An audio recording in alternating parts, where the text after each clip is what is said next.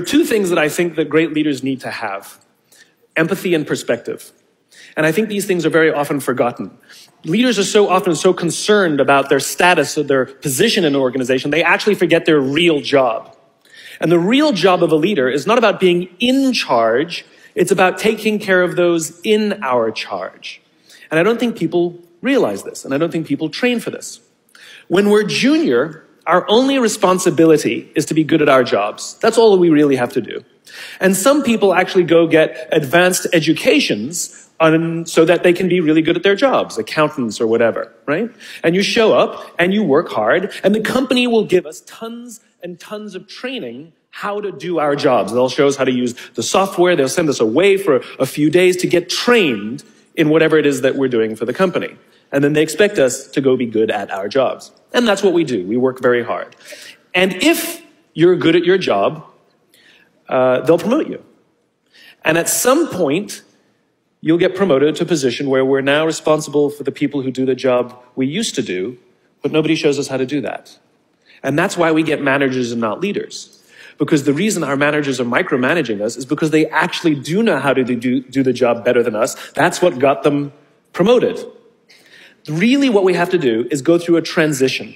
Some people make it quickly, some people make it slowly, and unfortunately some people will never make that transition at all.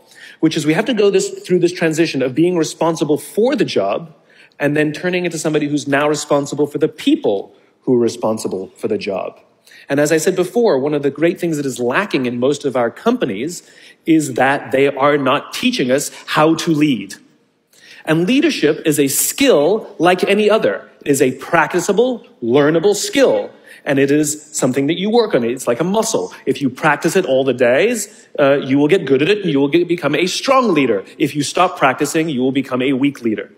Like parenting, everyone has the capacity to be a parent.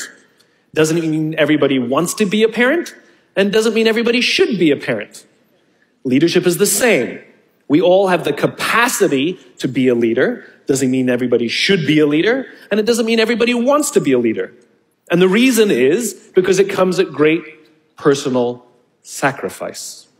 Remember, you're not in charge, you're responsible for those in your charge. That means things like when everything goes right, you have to give away all the credit. And when everything goes wrong, you have to take all the responsibility. That sucks, right? It's things like staying late to show somebody what to do. It's things like when something does actually break, when something goes wrong, instead of yelling and screaming and taking over, you say, try again. When the overwhelming pressures are not on them, the overwhelming pressures are on us. At the end of the day, great leaders are not responsible for the job. They're responsible for the people who are responsible for the job. They're not even responsible for the results. I love talking to CEOs and say, what's your priority? And they put their hands on their hips all proudly and say, my priority is my customer. I'm like, really? You haven't talked to a customer in 15 years. There's no CEO on the planet responsible for the customer.